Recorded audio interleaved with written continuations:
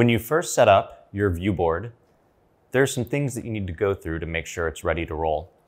First, you'll need to select your language. Then it's going to ask you about your network settings. We recommend just leaving it on DHCP. You'll see here that you'll be asked about your date and time. This is an important part because you're going to want to make sure you select the correct time zone. A lot of times we get complaints that the clock is not right on the board. 99% of the time, it's because the time zone was not selected properly. So come here and select it, scroll down to select your time zone, and we recommend using the network provided time. Next is your mode. So there are actually 3 different modes. Normal mode, which means the ViewBoard's just going to run the way it is with the whiteboard tool and browser and all the casting apps. You have what's called secured mode.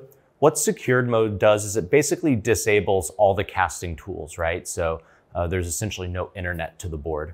And then disabled is where the ViewBoard OS is completely turned off. We don't recommend choosing that option unless you have an attached device like a built-in PC or a Chromebox that's going to be the main computer for the board. We're just going to leave it on normal mode for now. Hit next. Then you're going to be asked about Energy Star. So the boards come default with Energy Star enabled.